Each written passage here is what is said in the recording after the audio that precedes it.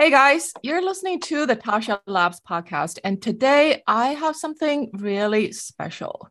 If you heard the previous episodes, you know I talk a lot about how tokenization can help companies drive growth, right? But a pet peeve of mine about the current Web3 landscape is we don't actually have a lot of sustainable projects that are Web3 native, right? So a pitfall of most of the metaverse native projects today is that token itself end up being the product because the projects themselves don't have the good product that people actually want to buy.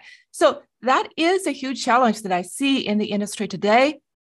And if you heard my previous episodes, you know that one of my theses for the next stage of development for Web3 is that I think the Web 2.5 applications that combine the Web3 business model with Web 2 type of products that actually have a real use case is going to help drive the next leg of adoption for the Web 3 economy.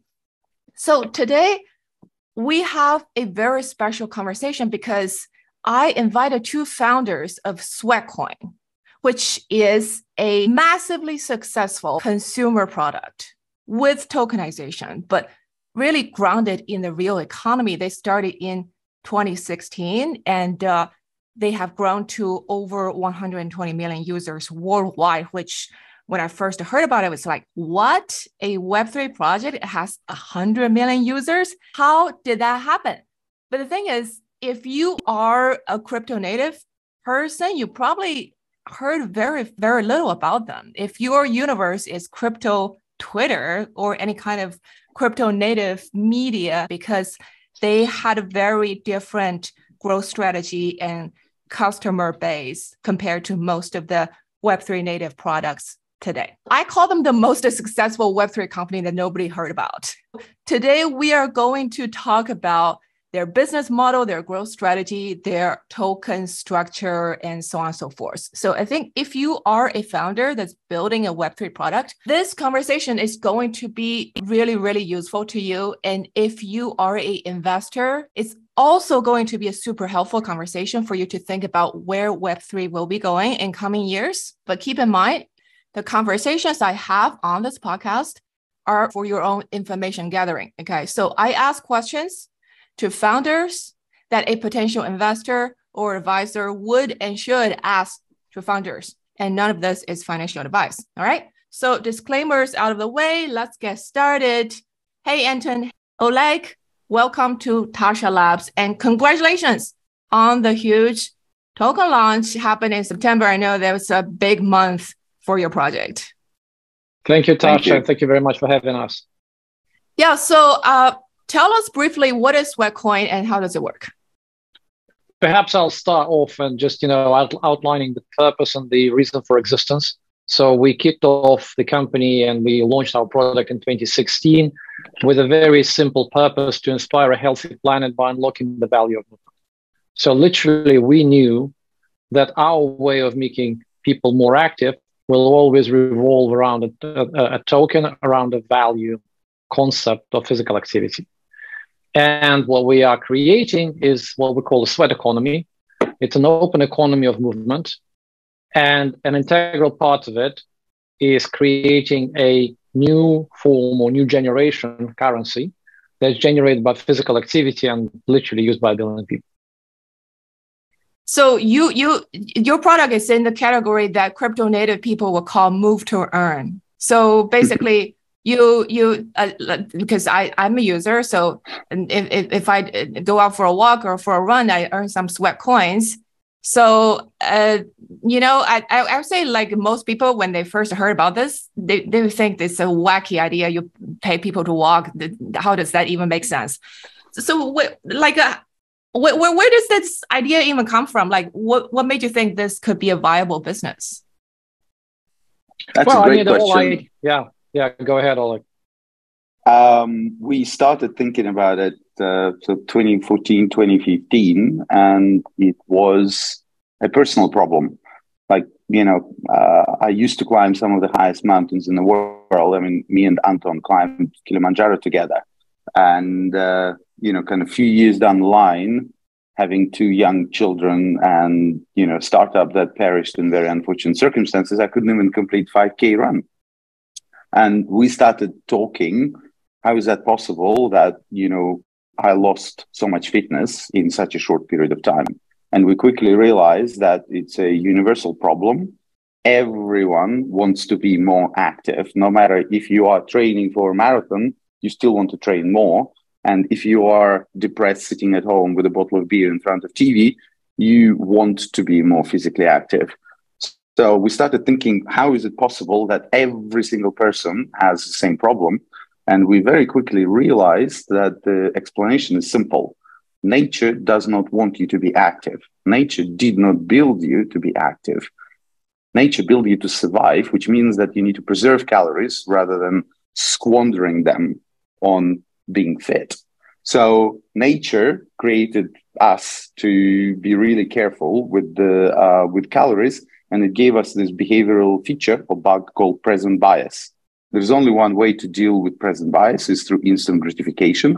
Once we've realized what the problem was, it was just a little bit of, sort of creativity. And we realized that we want to reward people for every basic bite of physical activity, which is step, to turn the relationship into a gainful activity. So rather than looking at step as something that expends calories, which nature doesn't want you to do, to gainful activity, we all of a sudden realize that people were 20% more active. So, kind of that's how the whole business came about. And this is what a lot of businesses that tried to follow in our wake did not understand. They were just sort of building apps, but they didn't have very, very deep psychological kind of internalized understanding.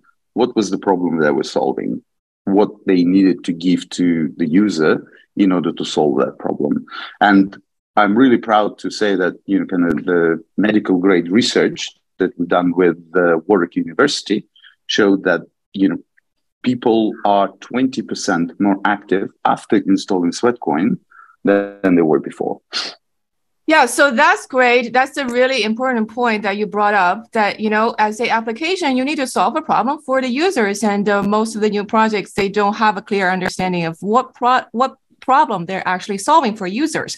But that's only, one side of the coin. The other side is you're not a charity, right? So you're a business. So how did you think about this business? How would this business make money when you had this idea of paying people to walk?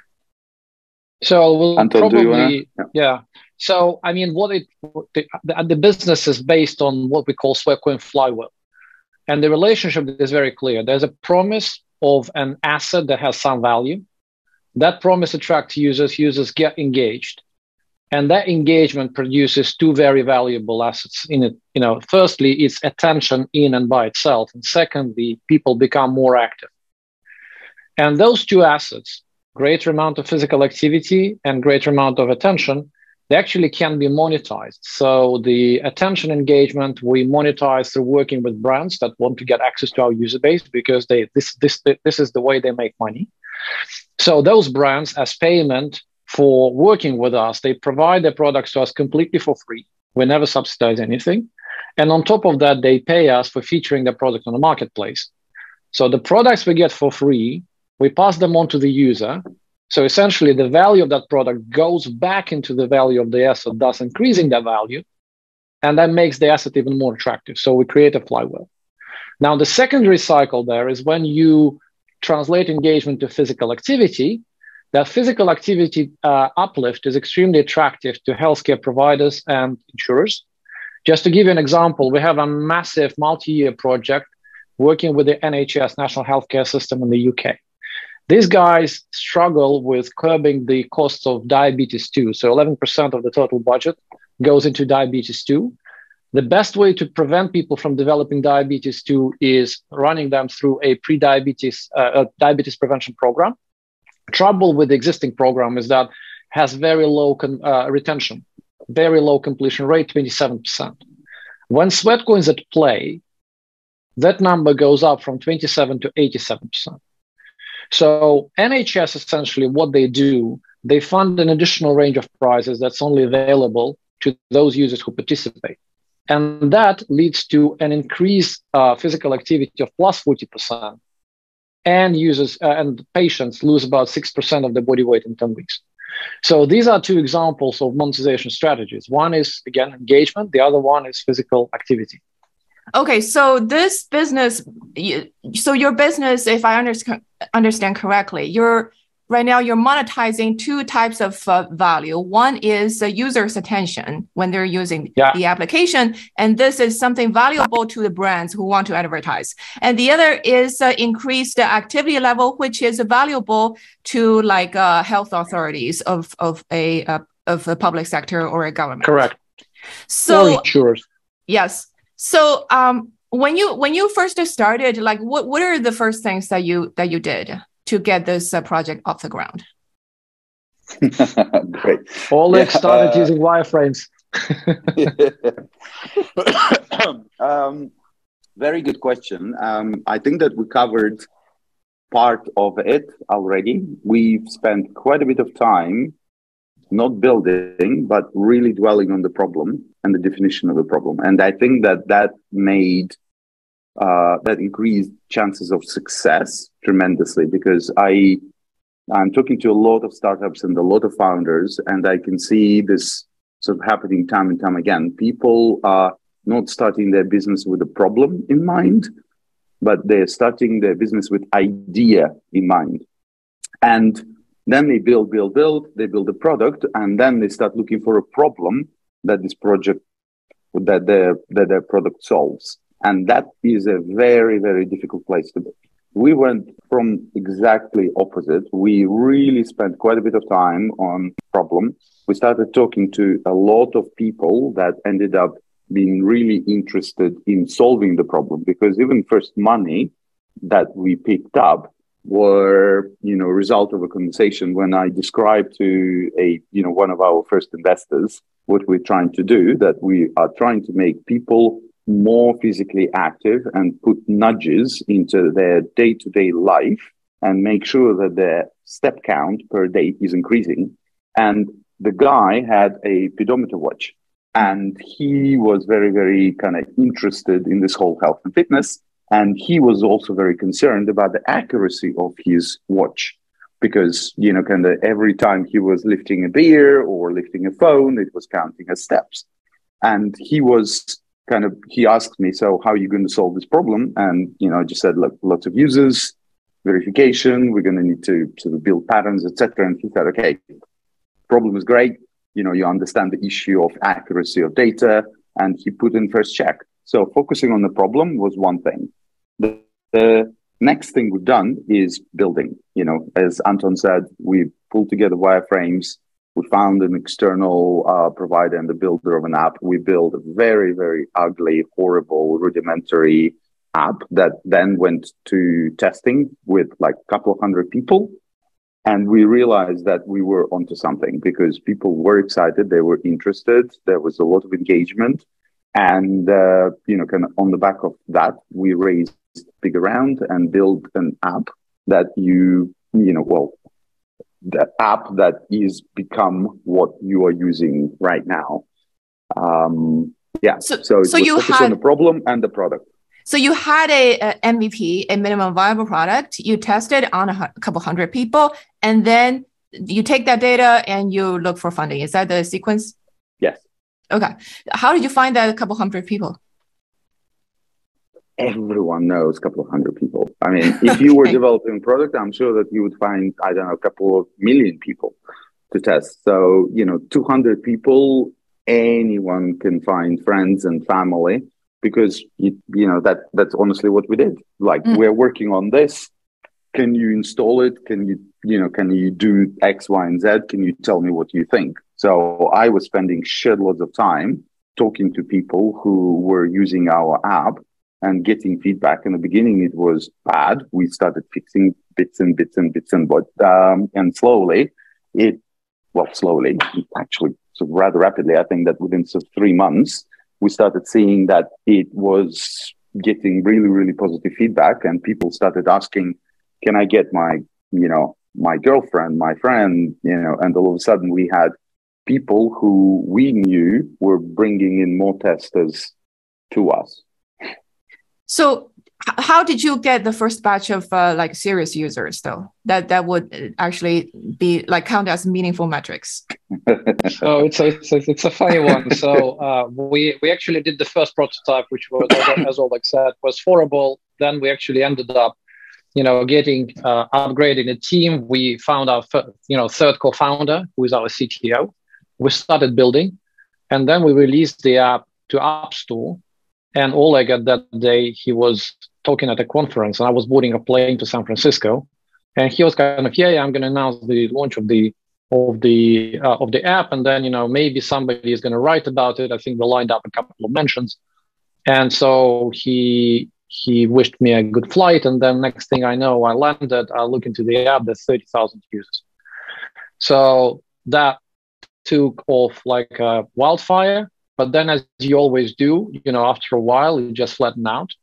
But that gave us that first original like 10,000 users to experiment with. And then, for the next, few months, we experimented with that user base, trying to understand what works, what doesn't. The key question to us was to understand whether it actually delivered what we promised, because, whether it's just a game or people do indeed change their behavior and become more active. And when we saw that it was the latter, there was, fine. So the product delivers, how do we grow them? So we felt that we are, the product was there, the growth wasn't. So the next challenge was, how do we find a growth recipe or the growth engine? So the first, you said 40,000 users, are they from UK or like where are they? Yeah, UK, okay. UK. That was the UK launch. So once you get the initial users, did you have like merchants or advertisers on board right away? And what's the thinking in that front? Yeah, double-sided marketplaces are tricky. Oops, so we lost you. Oleg, hello? Can't hear you. Yes, we can hear you. Not good. Sorry. Yeah, double-sided marketplaces are quite tricky. So what was happening in parallel were a lot of conversations with brands and companies that were interested in users. With 30,000 users, we started talking to small brands that were interested in 1 or 2 or 3,000 kind of new users for them. And, it was tricky, but we were very lucky. We had our first employee who joined us at the time. He really kind of productized this whole outreach and helped us to build a very, very strong pitch for brands. And, kind of it continues to work to this day. We now work with more than 600 companies. Anton, you probably closer to the exact numbers that accept Sweatcoin or put sort of products in the Sweatcoin marketplace right now. So if I'm a business and I need users, obviously I'm always looking for new channels to advertise, but what would your pitch to me when I'm trying to consider, okay, do I advertise on Sweatcoin or put up like a Google, Facebook ads? And what's the additional attractiveness for me? So you get a user that's essentially a pre-prime. That's a user that's interested in your product already. And we would take it upon ourselves to make sure that, we would only work with brands that would be attractive to our users, and therefore the users would have a higher levels of conversion for brands. So we were a very efficient channel. So does that mean like being like a specific type of brands, like maybe catering to people who want to be healthy? We started off with, a very clear proposition. We're all around health, and, to many, Sweatcoin at the time was almost like a product discovery platform that would discover new cool brands that were looking for a new way to grow. And we didn't start with the Nikes and Reeboks of this world because we were way too small. But there was plenty of brands that were just trying to take off. They didn't need tens of thousands of users. They would be perfectly happy to get 100 users, which we had. So, the two-sided marketplace, the cold start problem that I think that you mentioned once or twice, is a really important one. So we managed to get the initial user base through the promise. Then we've delivered products to them. And as the user base continued to grow, we did increase the size of the brands and the reach that they required. And then at some point in time, because our original product decision was that we're not on Amazon. It's not an endless list of products that you can choose from. At the beginning, we only had 4 slots, 4 products displayed every single day. And then we would rotate. We would introduce a new product every day, maybe sometimes every couple of days. And that created a little bit of scarcity. And then, before we knew it, all of a sudden, we just realized that some brands were kind of, we can't really feature you until, same day in 2 months. So that's created a little bit of scarcity. And then it was much easier for us to actually pick and choose the brands that we really wanted to work with. I think from what I hear, a really important point here is when you're starting small, you want to strategically choose your partners, the business partners that maybe on a similar scale as you, instead of hoping to get Nike or Amazon of the world. So how do businesses pay you? Is that a pay per click, or what kind of payment regime? There's a bunch of different ways. It could be a CPA, could be a revenue share. Then again, we also have ads that are done in a very clever way. These are rewarded videos. So we source ads from different brands and we display them to a user. If the user watches the ad, they get 1 Sweatcoin. That was a pretty cool hack for us. It still works really well. So there's a bunch of different models, but they're all around the kind of the performance-based, the affiliate type of models there. And once you get initial, a bunch of users, I know a lot of products, they like a plateau after a while, but how do you get over that hump? Well, it happened multiple times. Kind of if somebody shows you the straight line growth, that's probably just a chunk, because it always is. There is a burst of growth, then you plateau. And, you consolidate, and then you look for your next source of growth. I think that we've probably gone through about 3 or 4 of these already. And the answer is always the same. You need to, kind of hone down and perfect your product and spend even more time with your users to see where is the next product or feature that is in need, or like we've done over the last few years, is what is the next market that we're going to double down on and enter. Because, for a very long time, we were only available in a handful of European markets, US and Canada. And we were, it took us some time to develop a playbook and figure out how to enter into other markets.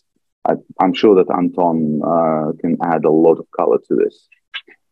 Yeah, so on the growth side, I think it's a number of hacks that we deployed, which were then stacking up on each other. So the first one was really when we came up with this idea, really clever idea of a referral program where we would actually end up paying with Sweatcoins rather than cash. So every single user installs a Sweatcoin app, they get the idea, they end up on a home screen with a 0 balance. And you only have 2 ways to earn extra Sweatcoins. One is to start walking. The other one is to invite a friend and to get 5 Sweatcoins for a confirmed invite that's, a user that started walking. So that was the first hack that immediately gave us some additional dry powder, because we, all of a sudden we've created a product that was quite viral. And then every time you come up with a new hack, like, for example, our next hack was to leverage mid-size influencers and small-size influencers, because at that stage, there was early 2017, I believe. If you were an influencer with like 10,000 or maybe 50,000 or even 100,000 followers, it was pretty damn hard to make any money out of it. And we spotted that, and we managed to get to work with them. And then we created a next version of the experience, because, when you are a regular user, you invited 2 or 3 friends, you would get 5 Sweatcoins for each. But then when you invited more than 30 friends, a secret marketplace would open up, and you'd be able to monetize it in a different way, in a more advanced way. So We then added influencers. And then, as Oleg said, we added a few other hacks. And right now, every time we only about 25 to 35% of our users are paid for. A vast majority of all that growth that you mentioned is actually viral or organic. And that's a lot of help, because every time when we acquire a new user, even if it's a paid user, then this user invites a bunch of friends. So there's almost like a tail off, and that creates a very sustainable unit economics. Our LTV to CAC ratio is 4:1, which is extremely sustainable. So that's very, very interesting. So what I hear you're saying is right now you're also trying to expanding to more geographical areas, more countries, right? So how do you expand to a new market? Because I assume you would need to connect with local merchants, specifically catering to that market as well. Yes and no, because a lot of our merchants or vendors, as we call them, they're actually global, especially the digital subscriptions and businesses like that. So we always have a fairly good and fairly deep offering in terms of global merchants. And then, of course, before you launch into a sizable market, you always do some prep work. It usually takes us 4 to 6 weeks to create some inventory of offers. And then when you start and we grow quite fast. Whenever we launch into a new market, we acquire a considerable number of users pretty early because we're so viral. And that really helps a lot with the further acquisition of the local vendor base. So in terms of distribution of user base, can you just in terms of rough numbers, where are most of the users? The largest user bases have always been the US. We then started to scale internationally towards the end of last year, early this year. So we have major pockets of users in the US, Europe.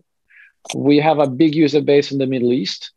And then we launched in Latin America, which was a complete nuclear explosion in May and June of this year. So we became the biggest app in Brazil overall, not just health and fitness category, but overall, I think at the peak, our daily registrations reached 3 million. That was insane. So right now we have a sizable presence in Latin America too, including Central America. We are still not as active in places like Southeast Asia. We are not launched in China. We are pretty rudimentary in India. We are launching Indonesia next week. So watch the space, and then India to follow later on in the year. So in terms of numbers of active user, can you give us some numbers of how many users and what's the, So last month we had 25 million now. Active users.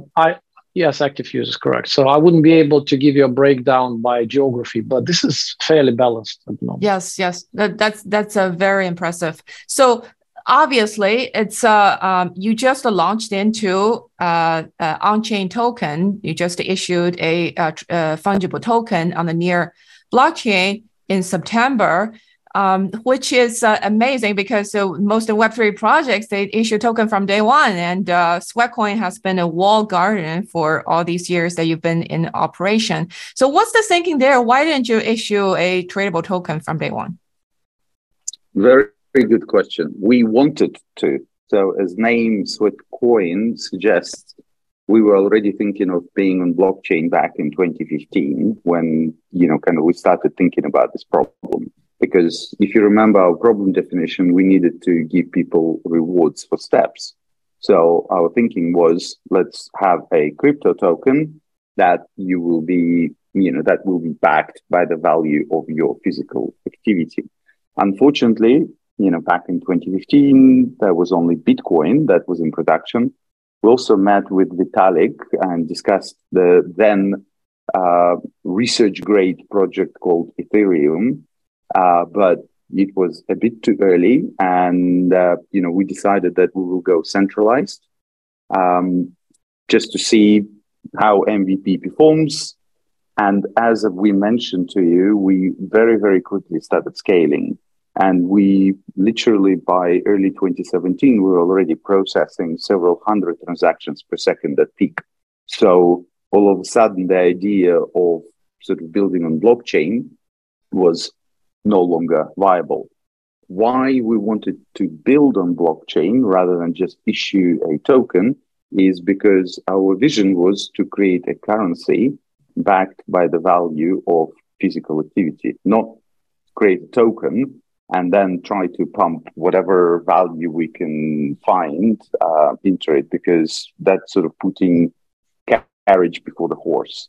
And if you properly build our business on blockchain, then it means that the issuance or creation of a token needs to happen on chain on the back of the received and verified and confirmed physical activity, which means that, it needs to process, back in 2017, several hundred transactions per second at peak.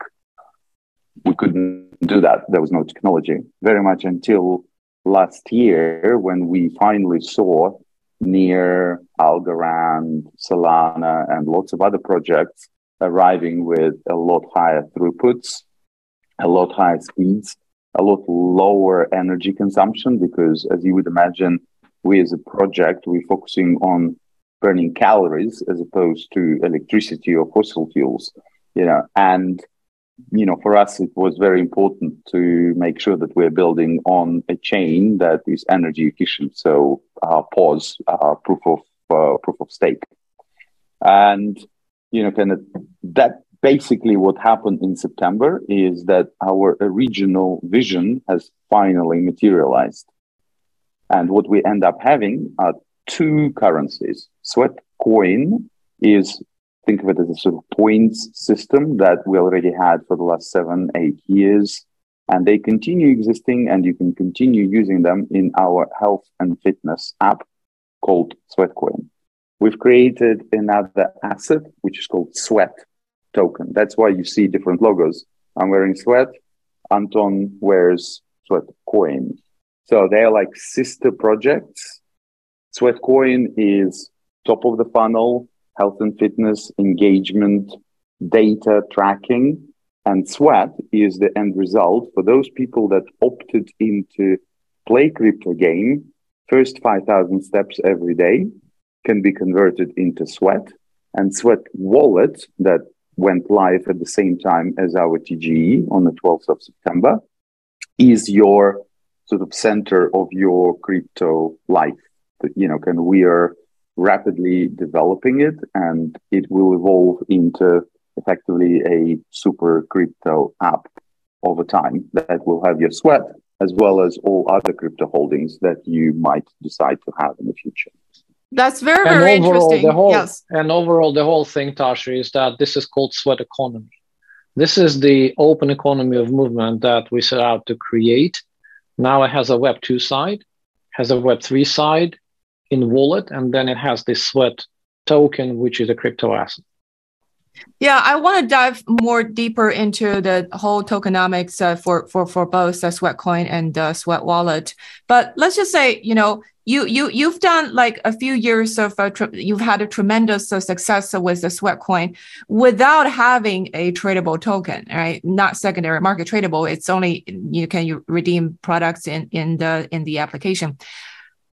Do you think things would have gone differently if you had a tradable token from day one? How would things have gone differently? Or I guess more directly, my question is: do you think it would be a blessing or a curse? It's a very simple answer. Because we want to create currency that is the expression of the unit of physical activity value. It would be very difficult to first create the token and then try to put physical activity into it. It needs to be born out of physical activity. So it would have been a very, very different project. And I know that a lot of businesses go down that path. I cannot really pass judgment. Would it be better or worse? But it would be a very different thing. We want to make sure that in the future, when people see price of Sweat, they think this is the price that the world puts on physical activity. And if it goes up and down, kind of the conversation is, it's not that Sweat changed the price. The value of physical activity has gone up or has gone down, because our mission is to make the world more physically active. We want to create this unit of currency that will be the center that will power this movement economy, the sweat economy, because we know that your physical activity has value. You know, you seem to be, quite fit looking, right? So we know when you're fit, you're going to live longer, you're more productive, you are in better mood. Your family values your physical activity. Your doctor values your physical activity. Your insurer values your physical activity. Your employer values your physical activity. Your country values your physical activity, because you're going to live longer and you're going to create more tax revenues over time, right?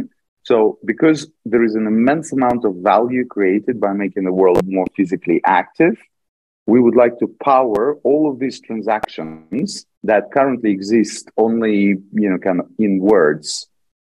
For example, insurers know that physical activity or people who are physically active is better risk, right? Now, with advent of our token, all of a sudden, insurers will be able to take part of the price in sweat and give you a significant discount. We hope that in the future, governments will take part of your taxes at the end of the year in sweat, because that means that you are, less, you're putting less pressure on healthcare system. Your costs are lower. You're going to live longer.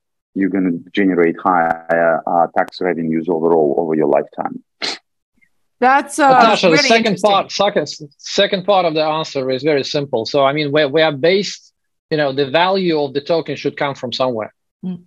In our case, the value of the token comes from the revenue that we generate.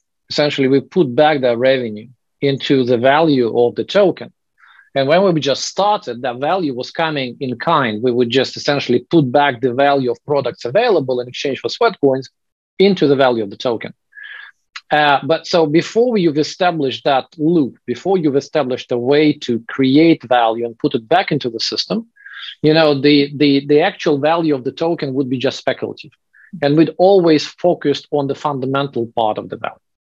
So I think that it was a blessing that we weren't able to launch the crypto asset, because, if we had it launched, then the time that we were figuring things out, the value of that asset probably would be close to zero, and that wouldn't let us take it off the ground. So we had a bit of a luxury of a little bit of time. We bought a little bit of time, figured out the monetization channels, which are extrinsic to the user, so to speak. It's our job to generate value, put it back into the value of the token. And then, we run a profitable business with Sweatcoin. It means that we manage to create lots of value repeatedly and put it back into the value of the token. And that still leaves us enough money to invest into growth and reinvest into growth and things like that. Yeah, I totally agree. I think, a lot of Web3 projects are really putting the cart before the horse, because, when you have a reflexive financial cycle in a crypto market, your token price goes up, doesn't mean that your product is getting better. And for founders, it's actually getting mixed signals or getting a lot of noise from the market. Oh, your token price goes up must mean that people like your product or want to buy your product, which is not the case at all. So I think, an analogy I would use is like when athletes are training, you kind of put sandbags on your legs, and when you're training to run, right? Additional resistance that helps you to train. When you're in the actual race, you actually perform better. So I want to talk about the sweat economy. I want to, talk about in more details this transition into Web3. Okay, so obviously you had a huge token launch. Can you tell us? Because I read about your kind of a transaction volume is pretty big from day one. Can you give us some numbers? Very good question. We have 3 million active wallets right now. Unfortunately, I don't have on my on my fingertips the numbers of transactions, but it should be in our token that anyone can look at. The token contract on Near is token.sweat. If you want, I can send the link and you can attach it to your sort of publications. People can do their analysis and view absolutely everything on chain pretty much in real time. But one thing— It's a funny one, Tascha, because neither Oleg nor me, we don't know the actual volume. We don't really care that much about it. And neither do we care about the token price that much. I mean, we know that the token price is not zero. That's great. But at the end of the day, what really matters is the number of active users. Exactly. If you get users who are excited, who are continuing to use your product, and over time, other things will get into place. So we don't really care about the trading volumes that much and the token price. Okay, so just to fill in some gap here, I think the last number I read, from one of your investor updates, it's about 80% of the total transaction volumes on near blockchain in September came from the Sweat economy, Sweat wallet. Okay, yeah, so I'm sure that number has changed, but just to give people a rough idea we're definitely by far the largest project on Near by a long mile. I also believe that we're probably, if you think about the age of our token, which is less than 3 weeks, I'm sure that, if you're talking about 3 weeks old token, we probably are the widest held asset out there, because it would be just shy of 14 million wallets will have some quantity of Sweat in them. So it's, it basically gives us huge user base to activate. As Anton absolutely rightly said, if there is one metric that we are focusing on right now, it is active wallets. We want people to engage with their Sweat. We want them to try all the different products, starting from staking, or we call it grow jars, because staking as a term is not necessarily sort of mass market, or for non-crypto natives, staking is very cryptic. So we've developed, or we're using, more understandable lingo, a lot simpler UX to engage our users into, basically discovering all the different things they can do with Sweat. And over the next 2 to 3 years, we have a very aggressive roadmap, introducing a lot of new functionalities and a lot of new ways of our users utilizing the Sweat that they have on their balances. So talk about user engagement. Can you tell us how this new Sweat wallet app functions similarly or differently from the Sweatcoin model? Yeah, it's a very different application. The way we think about it is Sweatcoin is your health and fitness hub. This is where your steps reside. This is the starting point for our movement validation system. And Sweat Wallet is, as it says in the name, is more of a crypto wallet application. So there is very little there around your step count today. We're not trying to kind of mix the two, because combining crypto and financial services application together with health and fitness is a little sort of step too far for quite a lot of people. It doesn't mean that it might not happen in the future, but at the moment, they're very, very different. And they also reside in different categories in App Store. Sweat Wallet is in finance and Sweatcoin is in health and fitness. And the main functionalities there are, of course, you can see your current holdings, you can see the history of transactions, etc. And then there are a lot of exciting things that you can already do, despite the fact that, it's only 2.5 weeks old product. You can stake your Sweat to earn interest into what we call grow jars. And depending on the length for of a period that you're prepared to lock your Sweat for, you're earning progressively higher return. Then you can, of course, send and receive Sweat. And, a lot of people are using this functionality to send Sweat around to other users, but also to and from exchanges where they, some people sell, some people buy Sweat, and they add it to their kind of Sweat wallet balance. so that they can do other exciting things with it. From yesterday, so actually from very early today, you can now add Sweat with the use of credit card. So, there is a very sort of rapid on-ramp. And we're glad to say that, there is already quite a lot of usage of that functionality. And we have a very, very aggressive roadmap that, soon we're going to have NFTs, which we are, kind of putting quite a lot of effort into developing, and very, very exciting, dynamic NFTs that will be representation of your activity, physical as well as engagement with the app. We'll create unique resulting sort of image and NFT that will be representing you in the kind of Sweatcoin ecosystem. A lot more, of course, trading, so integration of DEXs and ability to swap Sweat for other tokens, off-ramping, and ultimately, we, over time, as we decentralize, what we would like to do is to enable you to monetize your physical activity data. At the moment, being a largely centralized entity, we do not do anything with the data we collect. We feel that it's inappropriate because the data is yours.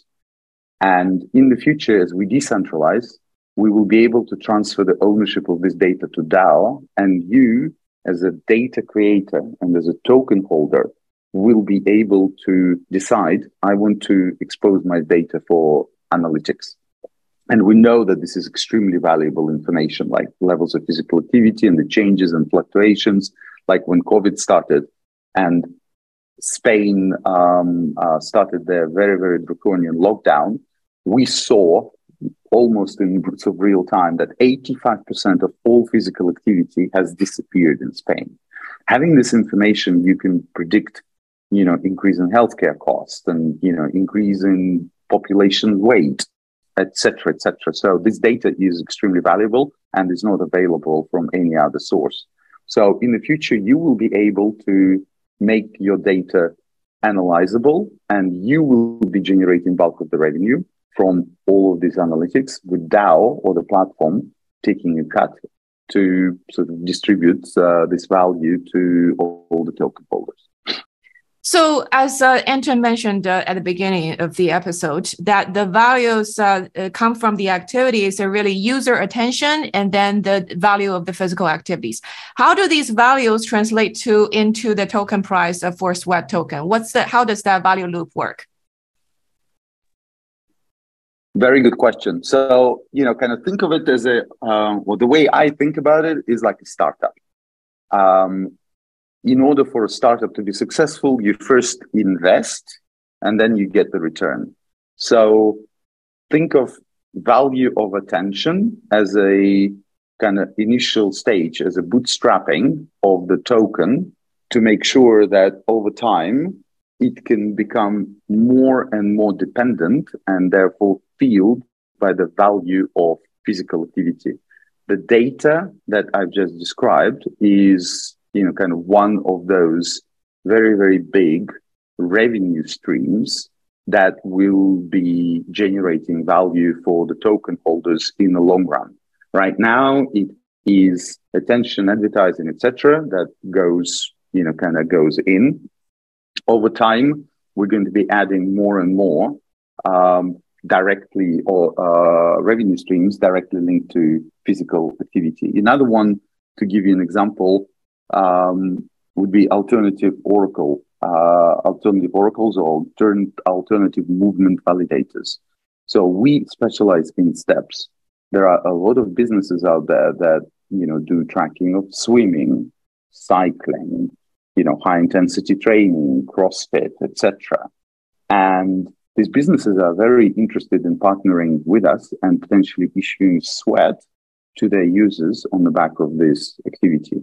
In order for that to happen, they will be running an alternative oracle. And in order to run that oracle, they'll need to stake quite a lot of Sweat to make sure that there is a, incentive not to, spam the network and not to send, game data.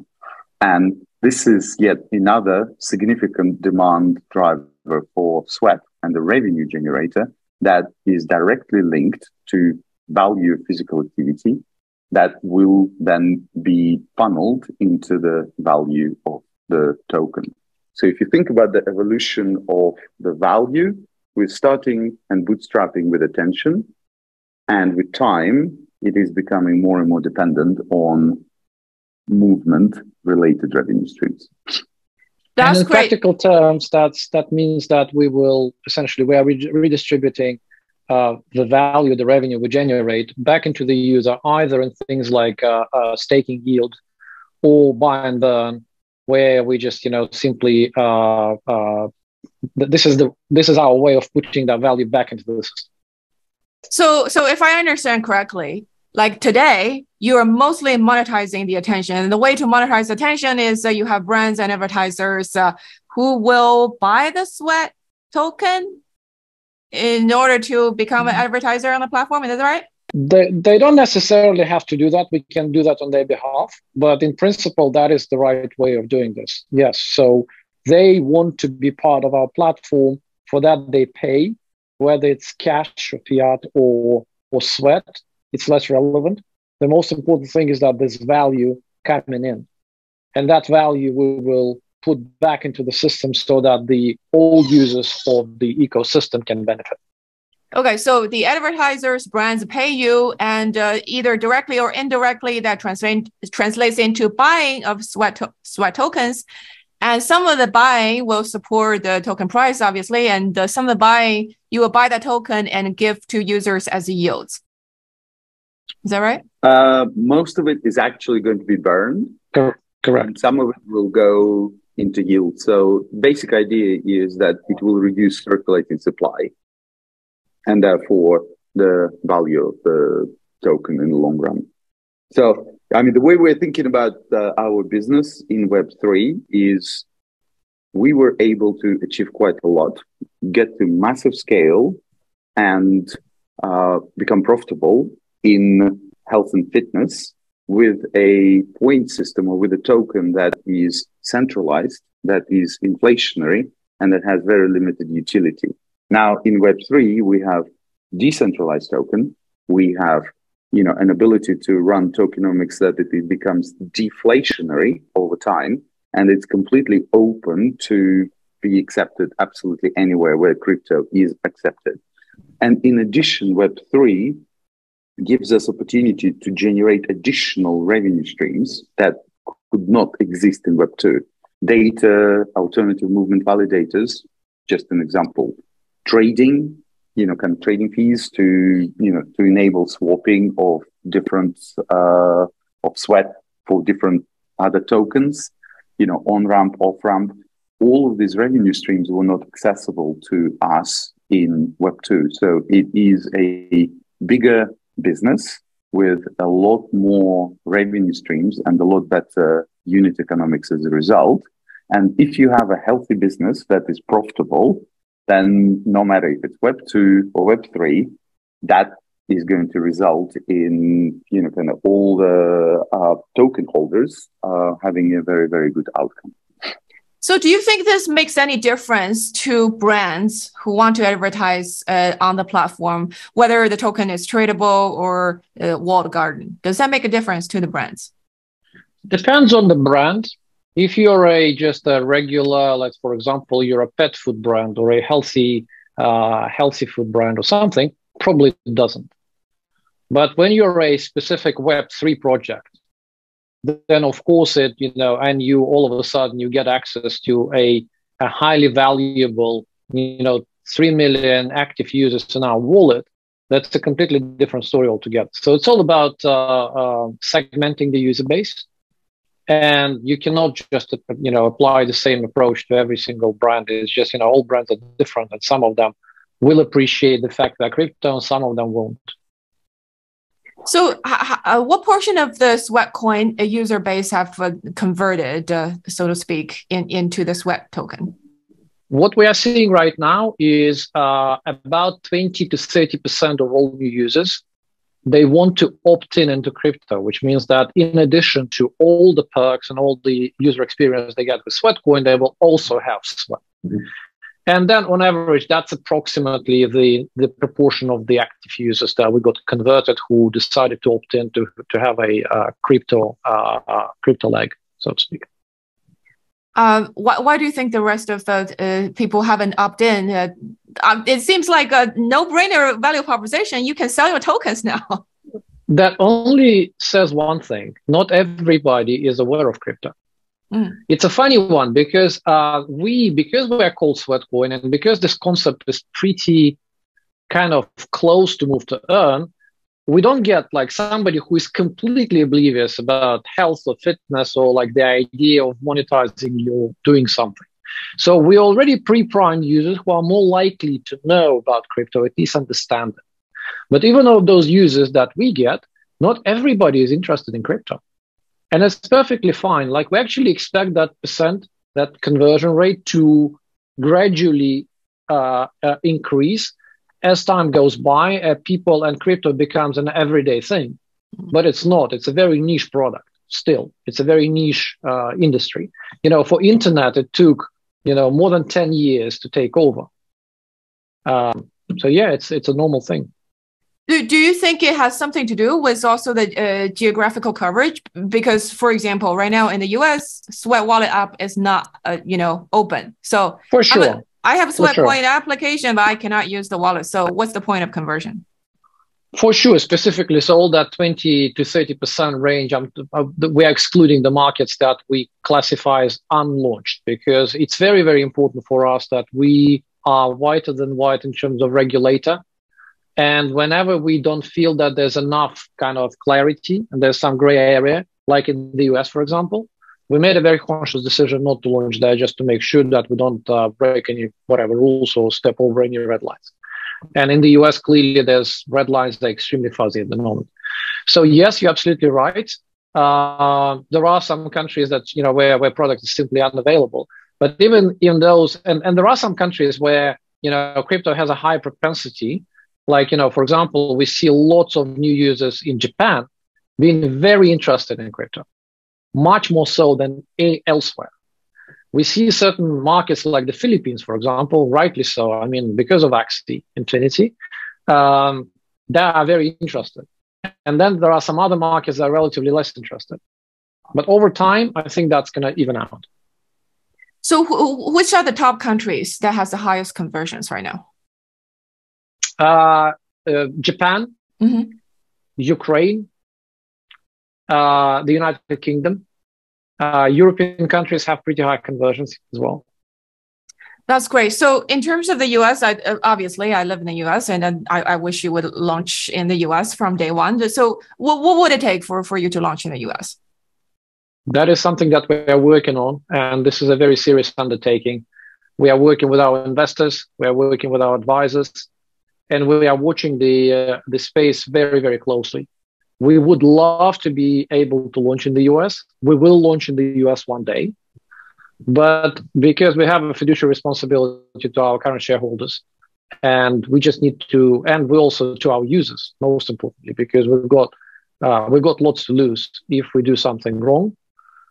So we will only go there when we're 100% sure that everything's kosher and in line with the regulators' requirements.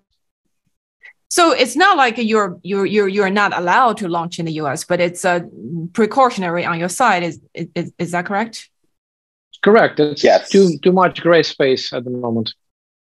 Yeah, because you're like one of your competitors, for example, Stepan. They are available in the US. Yeah. But on your side, what kind of clarity do you think you need?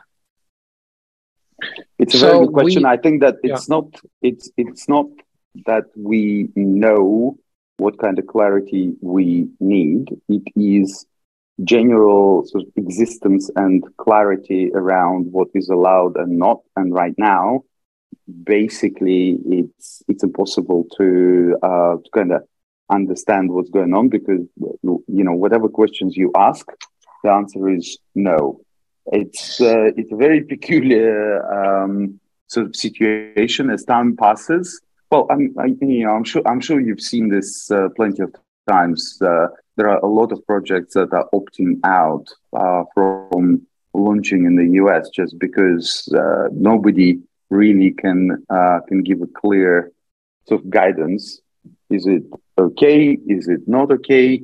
And if you're starting to ask questions, then you need a lot of time, like, kind of incredible amount of time that we simply did not have, because that would push us into probably sort of a year more to get some clarity. And even then, we are not sure exactly what would, what would be allowed and what wouldn't be. And the most important thing, that because it's so fluid and it changes so much, we'd like it to get somewhere where, we can be certain that what we're launching now is going to be okay in the future. And right now, nobody can give these guarantees. You mentioned Stepan. I think that, they and their experience was something that we were watching closely. You know that they also launched in China, right? And then they had to backtrack. And it was really, really painful. It was very, very difficult. And, they've gone through massive turmoil with their ecosystem and with their community.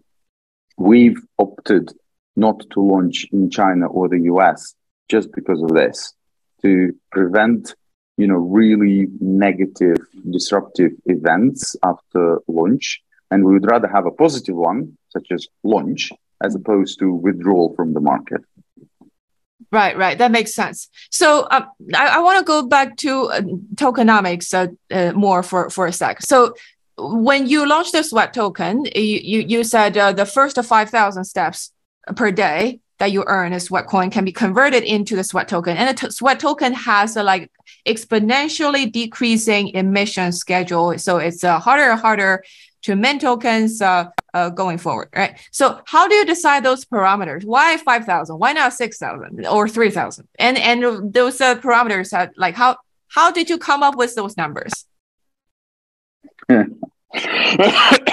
Shall we call it wisdom of crowds? There were a lot of conversations in-house around this. And we, it was done on balance to deliver the right token economics, the motivation for people to walk, but also taking into consideration the averages that people are walking. Because, we could potentially do 10,000, but the average walking, for example, in the US where you are, is less than 4,000 steps. So that's not necessarily changing much for majority of our users. We basically put this as a starting point, because as you would imagine, as we decentralize, we are going to bring in more and more governance into focus. And what I envision, that if for whatever reason the number of 5,000 steps in the future is not deemed to be optimal, we can easily go and change this parameter and turn it into a governance vote by the community. And if community says that it needs to be higher or it needs to be lower, it will be changed. Same thing with a minting formula, increasing or decreasing difficulty. If we feel that emissions are too high or that motivation of users is starting to decline, then all of these parameters, again, through the governance mechanisms, will be changeable.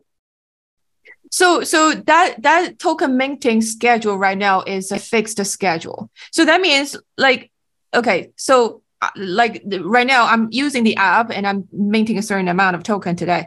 If tomorrow you launch into a huge market, I don't know, Indonesia or US, a whole bunch more people started minting tokens. That means the steps, the Sweat token I'll be able to mint each day will dramatically reduce. Is that right?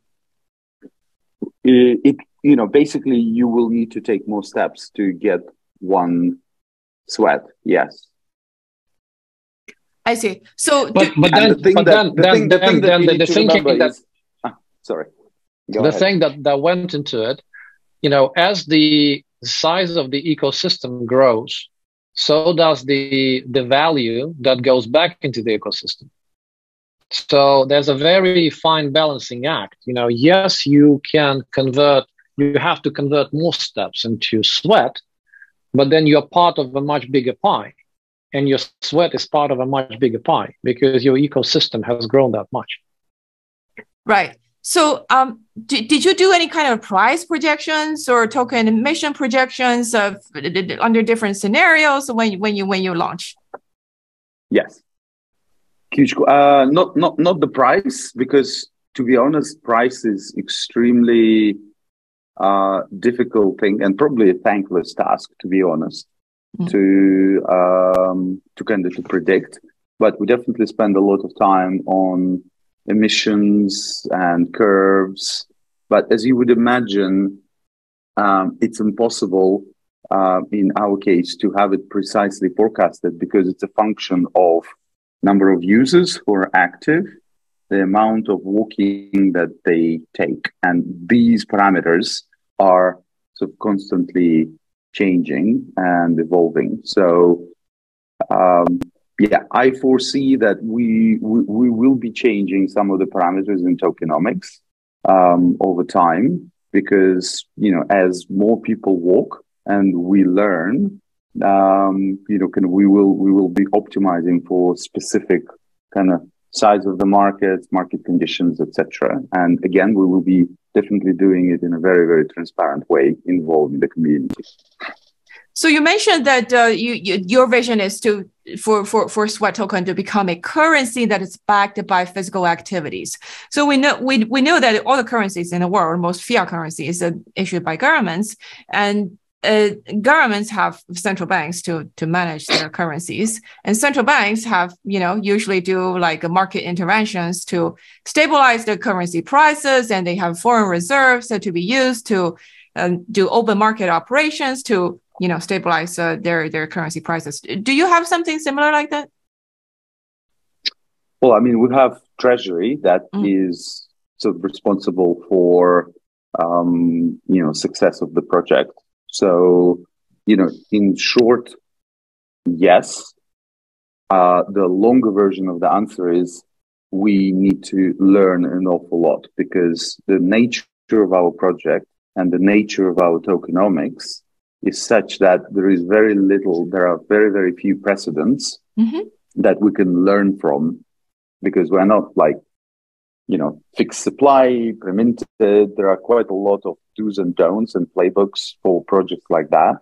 We're very, very different. So, we're definitely taking this function on, and we will be learning a lot with the help of community in making sure that we are developing sweat economy for, tens and hopefully hundreds, possibly thousands of years going forward. Right. So because you're the ones making history here. So the other people will be learning from you or looking to learn from you. So this is a very, very exciting initiative, untreaded path that you're taking. Any kind of, thoughts on lessons you learned from this journey that you've been on for several years, which is very exciting. Any major things that you learned as an entrepreneur that you didn't know before, or anything about Web3 that you didn't know before? Yeah, maybe I'll kick off. The tokenization is a secret sauce that can change things or ways that businesses go about doing what they do. To me, like tokenization and just a general concept is such a novel thing that's only come to light because right now there are working mechanisms and platforms that enable that. That's the first one. The second one for me is how do you leverage growth and how do you unlock, how you create a flywheel? I think it's an extremely powerful tool if you're successful. So everybody, you know, a lot's been said about the network effects and stuff like that. You know, and obviously a flywheel exists when there's very strong network effects. But the problem is that it's not always, you know, of course, you're a Facebook or a social network, then the network effects, they are inbuilt in the nature of the product. But sometimes you can create those network effects, and there's multiple different types of network effects. How do you design your system in such a way those different network effects, they kick in and they interact with each other? I think it's a really interesting concept, and that's something that you just need to execute well against. Finally, third thing is, you know, what really helps you scale is culture. When you have a very strong culture that you've established early on, then the rest is so much easier, because you will have to go through downs, and, you know, there'll be multiple black swans, and there'll be, you know, moments when everybody's stressed and you're looking into the abyss. And this is where culture really makes a difference. You know, when everything's good, your culture doesn't really matter that much, because everybody's excited and everybody's just going at it. It's very easy to be a winner. But when you're a loser, which unfortunately happens more often than when you're a winner, this is where culture really matters. Well said. How about you, Oleg? Yeah. A whole raft of things pops to my mind. One thing that I would say is that we are still in very early days of web3 and crypto and blockchain. And the reason why I'm saying this is because if you actually look into web3, the only use case that has been really worked on by majority of projects is money. Mm-hmm. And various different utilities around money and funky derivatives, this and yield farming and this and that, which, you know, is probably an obvious first place to start, but there is very, very little use of Web3 technology in other sort of applications, like, you know, for example, Sweatcoin and Sweat Economy, where we sort of create a completely new type of token and completely different type of utility. Mm-hmm. And the point that I want to make here is that we need more innovation outside of money markets, because money markets are not going to create mass market adoption. They're not likely to bring next billion people, because, to be honest, it's very hard to understand for a lot of people. They don't have this liquidity required to play this sort of funky and risky financial products. So that's one area that we're in early days. And no matter what people say, I think that, you know, we have huge amount of growth ahead of us. There is a whole raft of other things that I wanted to share as a business that came from Web 2 to Web 3. Because I hope that there are quite a lot of businesses like us sitting there and kind of going, actually, you know what, maybe we should, you know, kind of go and tokenize as well. And here, I think there are several sort of pieces of advice that I would give. One is, do not rely on advisors or anybody else to develop your token economics. This is like your business model. Only you will be able to come up with it. You cannot farm out the design of the sort of the most basic heart of your business. You know it best. Nobody will be able to do this this work for you. And really focus and think, if you want to go into this space, don't go into it because adding blockchain allows you to, you know, kind of fundraise, or